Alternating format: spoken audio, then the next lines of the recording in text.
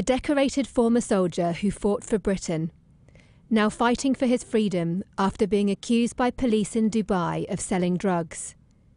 Andrew Neal denies the charge, but has spent more than 4 months in detention. His father, Maurice, issued this statement to Sky News through a representative. The stress and worry about Andy over these past 4.5 months frankly eclipses whatever anxiety we felt when he was serving in conflict zones overseas over all the years. If anything happened to him then, we knew it was for a cause in service to our country. He is suffering now and is facing danger and hardships for absolutely no reason whatsoever. Mr. Neal, his wife and their 2 young children have lived in Dubai since 2015. The former army dog handler ran a dog training business until police turned up at his apartment in October and arrested him.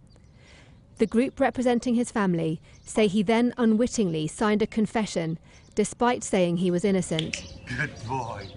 The detained in Dubai group say he remains behind bars, even though his alleged accuser apparently retracted his statement.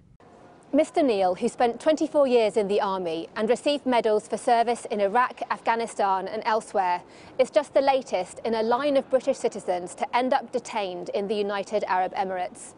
The Foreign Office says it's providing him with assistance and is in touch with his family. Diplomats are also supporting a British Sudanese football fan who's in detention. And the Foreign Office had to help academic Matthew Hedges, who was only freed following a pardon after he says he was forced to confess to being an MI6 officer.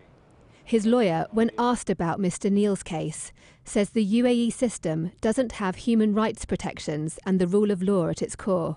He's therefore without any assistance internally. He needs the intervention of the international community, of the UK government to come to his aid. Otherwise it's going to be a very lonely place.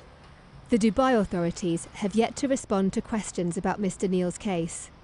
The former soldier, who's recovering from post-traumatic stress disorder, could be transferred to Abu Dhabi if he's not released. His family is appealing to Foreign Secretary Jeremy Hunt to help him return home. Deborah Haynes, Sky News.